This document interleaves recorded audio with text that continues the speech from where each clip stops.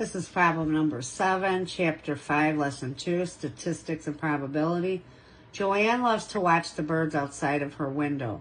There is a robin that comes back every year to build a nest and lay eggs. Joanne keeps track of how many eggs the robin lays. The first year Joanne keeps track, the robin lays 9 eggs, and that is the least number of eggs she lays.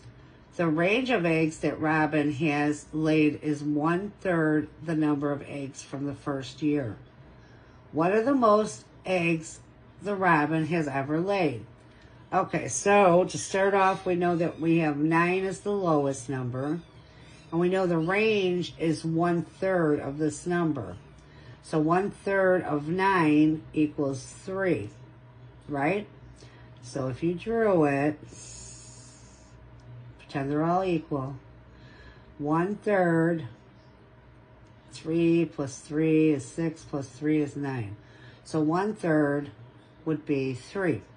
So 3 plus 9, that's the smallest number, and this is the range, equals 12. So your answer should be B, 12 eggs.